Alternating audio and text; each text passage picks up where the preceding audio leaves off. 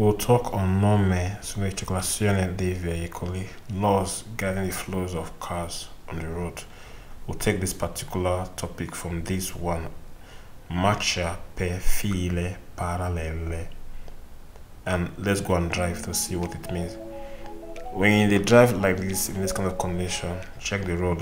Now 2 lanes, but they go the same direction.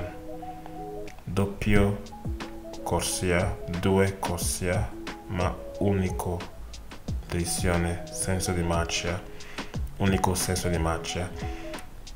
File parallele is this kind of situation where cars they go like this, 2 lines for one carreggiata, 2 lanes of car they move, go the same direction. As if say that they go slow motion, they go in, there's a traffic hold up. And it happens in these kind of situations, but not always.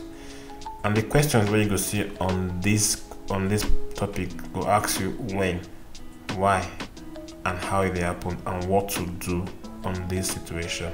Let's see. It happens, for example, when there's traffic lights, there's a traffic light there, and then cars stop for the lanes, left and right, 2 lanes, they the same carreggiata, or they go the same direction as well. Or again, if police they control the road, police they front, will all listen stop. This kind of situation is not found always. So this is file parallele. You won't say time and space not go allow me finish this topic. It will take time. I just explain them to you with images and with videos, and this I will do it in class. So try come class, may you come listen.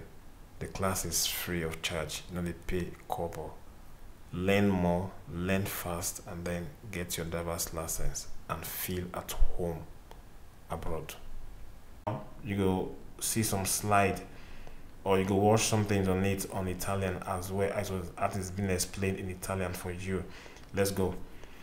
Now it tells you like what I explained already for English. Now I tell you so.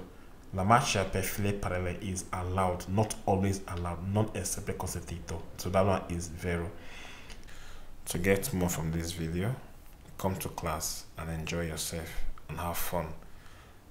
At the end of this video, you'll see some quiz to answer. Just try answer the quiz for the comment section, and then we'll meet in class. Bye for now.